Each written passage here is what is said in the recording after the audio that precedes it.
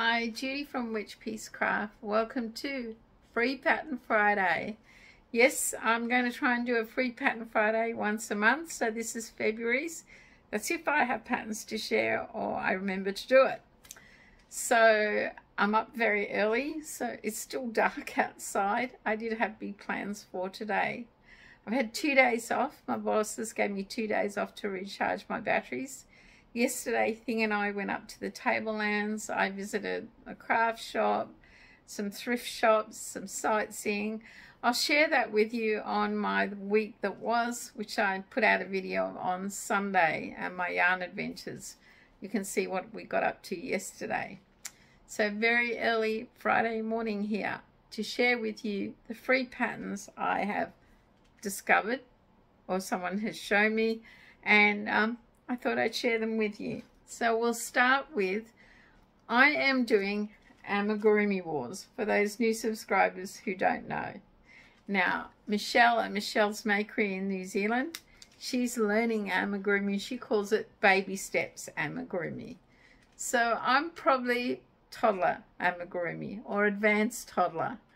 And I did put a call out to my subscribers for any amigurumi patterns they thought I might like to, or designers I might be interested in checking out. And Madonna Ballard sent me some email links. So thank you, Madonna.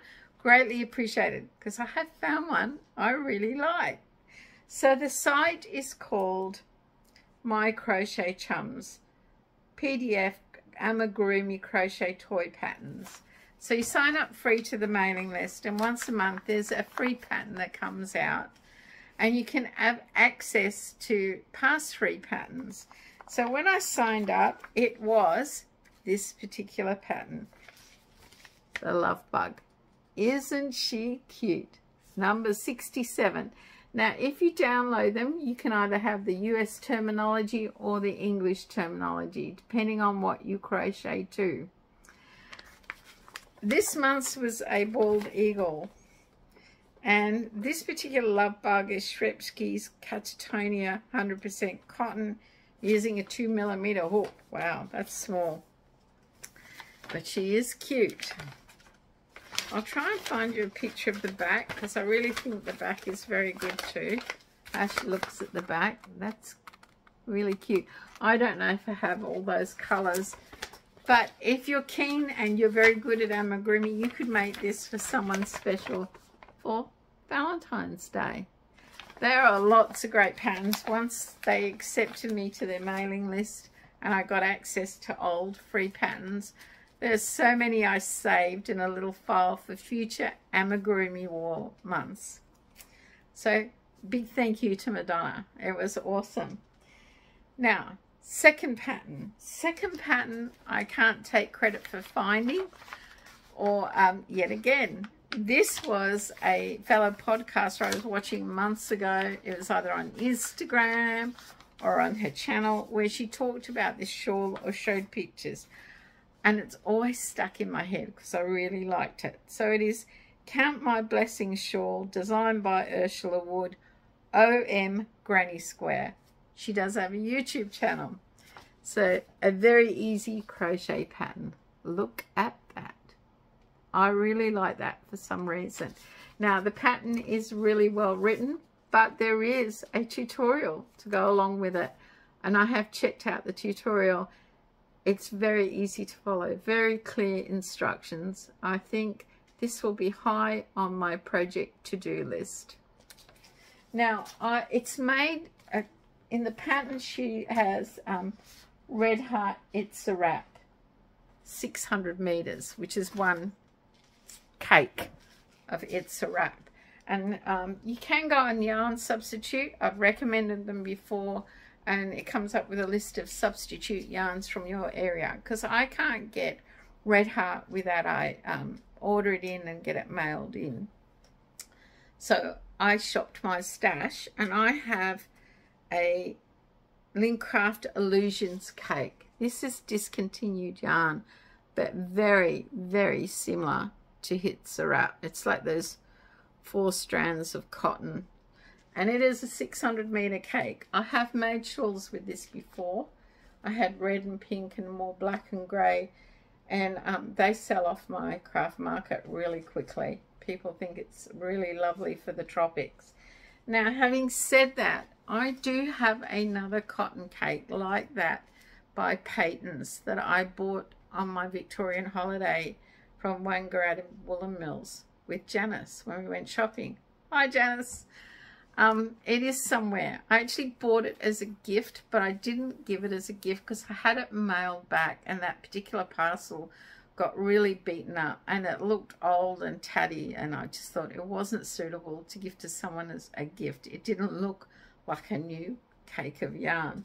I've just got to find it. It's purple colours, so I'm thinking this would look awesome in purpley colorways, variegated colorways. I'm not a purple person. It's not a favorite color, but I can envision this shawl in that yarn. So I'm going to look for that and put this high up on my project list. Pattern number 2. Pattern number 3 came about because I watch a lot of UK podcasters predominantly talk about the cozies they put around their yarn to keep it together when knitting and crocheting, and they're usually made out of like a jersey fabric. I'm not a great sewer with jersey fabric even. I'm just a straight sewer, and jersey fabric takes a bit of getting used to. But I did find on Ravelry something that I thought could be a great way to test my knitting techniques, and here you have it. A yarn cozy. Ta-da! Keep your cake together with this yarn cozy. It's made in 4-ply or sport weight or really lightweight yarn, and it's knitted on 3 or 3.25 millimeter knitting needles. You need about 65 yards of yarn to make one, and a cable needle. That's a picture of it out of the cake. Now, there's a lot of detailed instructions and pictures on how to do it, which is what I love in a pattern. I love to see a picture of this is what you do and this is what it looks like when you do it, because it helps me. But also with this pattern, there are 3 YouTube tutorials to help you. Right diagonal braid, lateral braid, cable 3 left. There are 3 different YouTube links you can check out with this pattern. Now, this pattern designer is, and it took me a while to find it because it wasn't on the first page. It is Lynn Sews and Knits. Now, it's Lynn Sews and N and Knits. That's her on Ravelry and Instagram. And yeah, if you do make this, make sure you credit the designer. When you make a free pattern, if you can find the designer, always credit the designer who did the free pattern. It's just courteous to do that. So that was pattern number 3.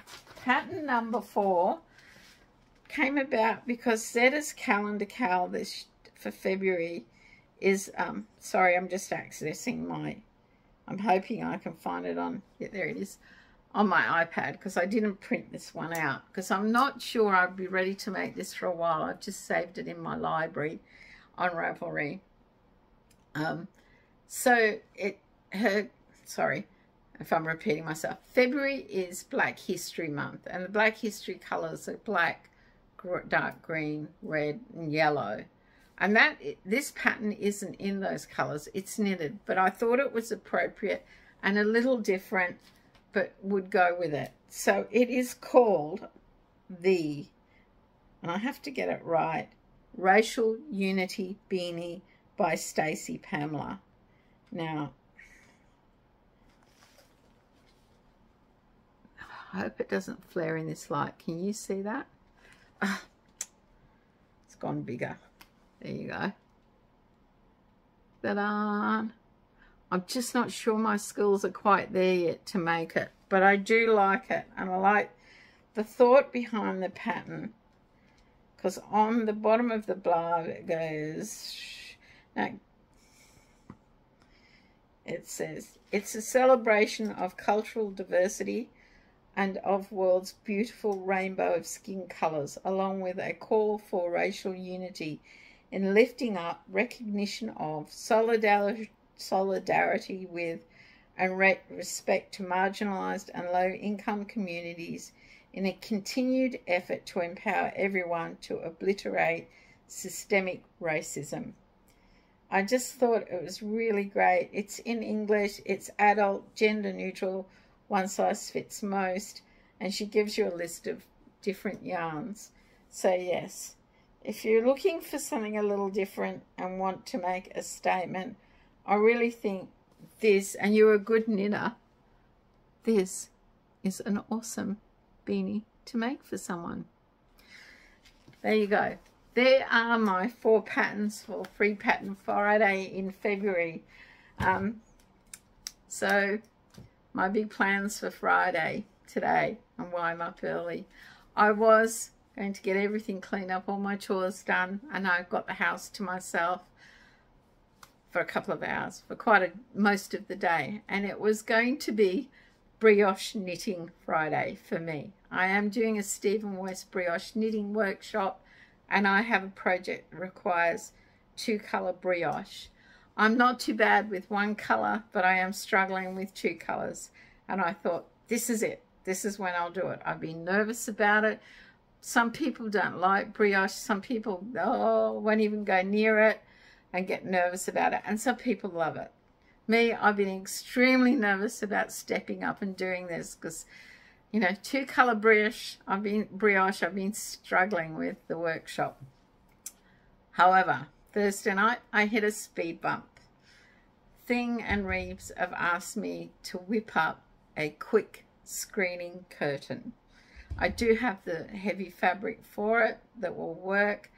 The reason being, we decided after last night we need to get roller shutters down that side of the house where there is a kitchen window and a lounge room window.